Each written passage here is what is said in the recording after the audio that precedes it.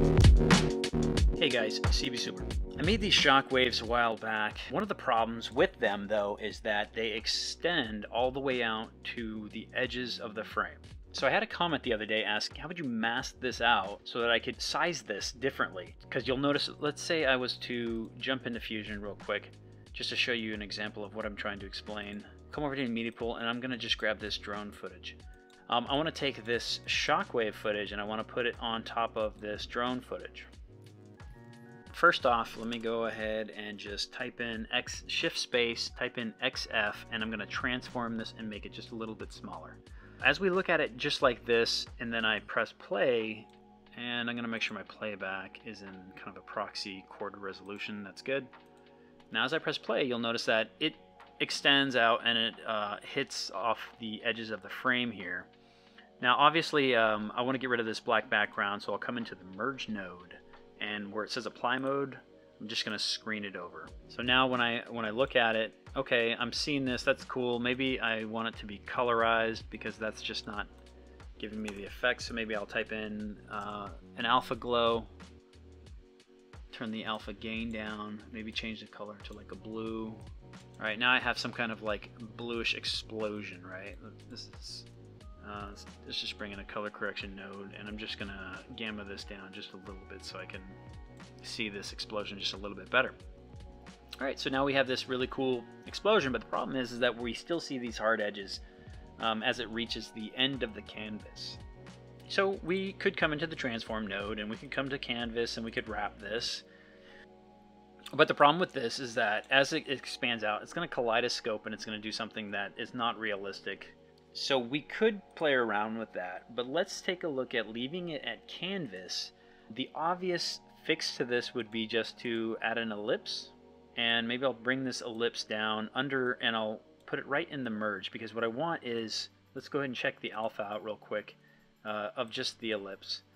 I want this alpha, whatever's white will be opaque and whatever's black will be transparent. So if I come over to, let me go ahead and get out of the alpha and then come back over into the merge. If I was to shrink this mask, you'll see that I can now, this is going to take place within the mask, but as it hits the edges of the mask, it is going to dissipate. Now it doesn't dissipate in a very realistic manner. We could add a little bit of soft edge to that. So as it gets, it'll slowly dissipate. If I click off of the, so you don't see the red, that might make a little bit more sense.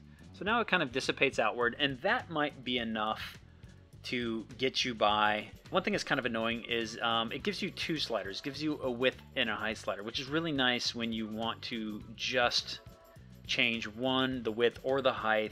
I'm going to go ahead and Command Z that. But if you want to move these both at the same time and you don't want to move one and then have to move the other, a really simple way is to just go down to the height, double click on it, hit the equal sign, and then hit enter.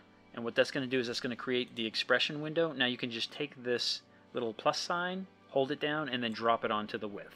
And now whenever you move the width, it's also going to move the height. So they're going to stay connected to each other. I don't know why you have to use the expression just to do that. You would think it would be like, you know, built in, you know, like just click a button or something. But for whatever reason, that's what we have to do. You can even increase the soft edge if you like, even more so. And you could even make this a little bit smaller. Now, when we come into this and we look at this effect, you notice it kind of dissipates as it goes outward. But I'm still seeing this border. Go to the farthest part where it is expanded the most, and then start bringing in your mask until you no longer see the borders. The soft edge actually is probably going to need to come in a little bit, because as it is right there, I'm gonna need, I still want enough of the mask that I would be able to see the actual effect. But the nice thing is that we can always increase the size of the effect. Maybe if I want the effect to be larger, I can actually remove it from this portion. Maybe we'll bring this merge up a little bit. And then all I have to do is add another transform in after, and then this will merge on top of the color corrector and then back into the media out. All right, so and then all we have to do is we have to give something for this merge node, because right now this merge node has no background. So we can give it a background by just bringing in a background node, plugging it in, And now all we have to do is drop the alpha down all the way. And essentially what we've done is we've just allowed ourselves to mask out at any point that we want just by adding a merge and a background. And now we can transform this. If we say want this to be larger, all we have to do is size it up. And now we can look at it superimposed. So we've made the effect larger, but you'll notice that now it dissipates over time, which is pretty nice. And then if you want it, for whatever reason, you don't want this blue to linger, all you have to do is maybe at this point right here, we'll go ahead and blend it out, keyframe it, go a couple frames forward, blend it back up. And now if we press play, we'll notice that it just kind of dies out over time. All right, so that's one way you could do that, and you don't need the alpha glow. I just threw that on there just to give it a little bit of color, just so we could see it a little bit better. Even without it, you still have the shockwave, and then you can add in what, you can colorize it however you want. So that's one way, just by using an ellipse. But let's say we want a more organic mask. Instead of using an ellipse, what we could do is let's go ahead and delete this ellipse, and let's bring in a fast noise, and we can create a mask, an organic mask, using a fast noise in a very similar fashion that we actually created the original shockwave. And let me show you how to do this real quick. I load the fast noise up by itself, and I'm just going to adjust some parameters to give it an alpha. If I click over here where it says type, go to gradient, where it says gradient type uni, I want it to be radial.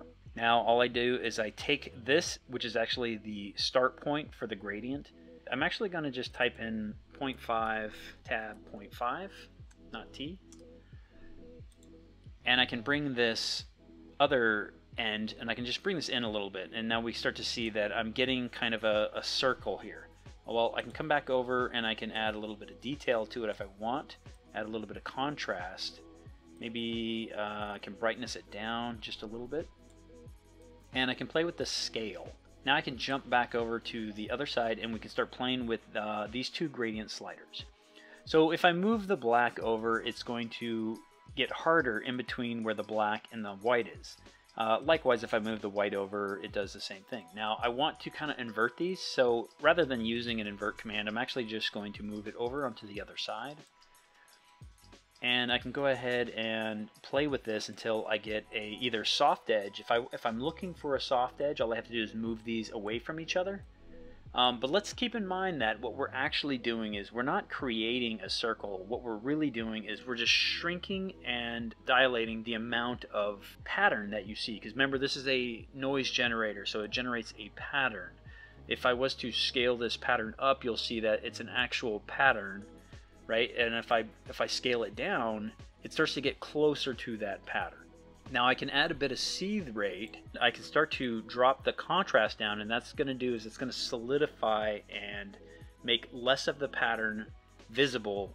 And now as it moves around, now you get kind of an animated, organic, amoeba kind of looking of a mask.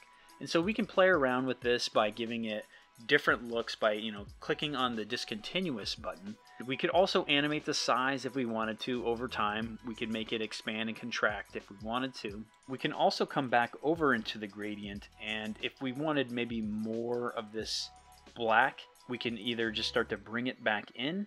With the right triangle clicked in the black, we're going to want to drop that alpha all the way down, so now it's just transparent. So now if I click on, say if I hit A to reveal the alpha, you'll notice that this is now an alpha that will work inside of using it as a mask.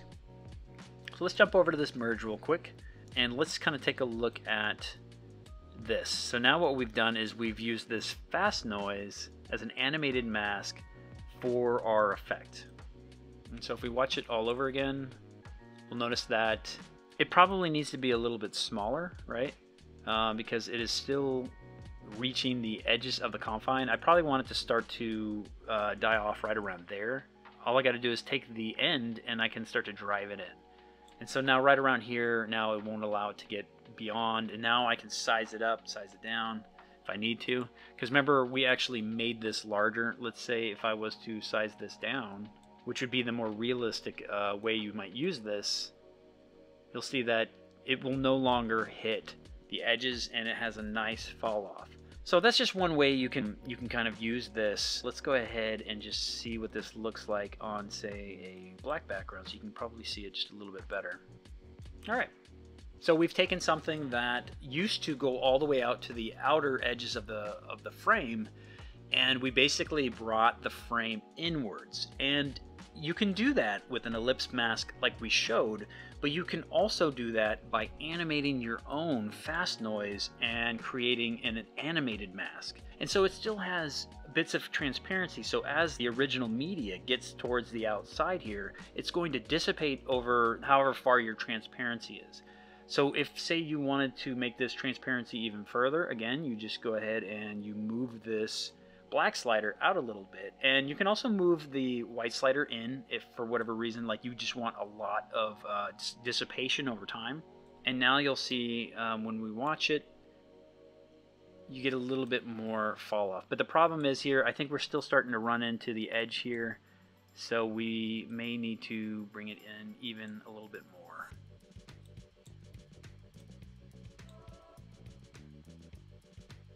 There you go. And now it just kind of dissipates over time. So that's one way you could do it. You can use this with any stock effect that you find that maybe goes to the extent of the screen.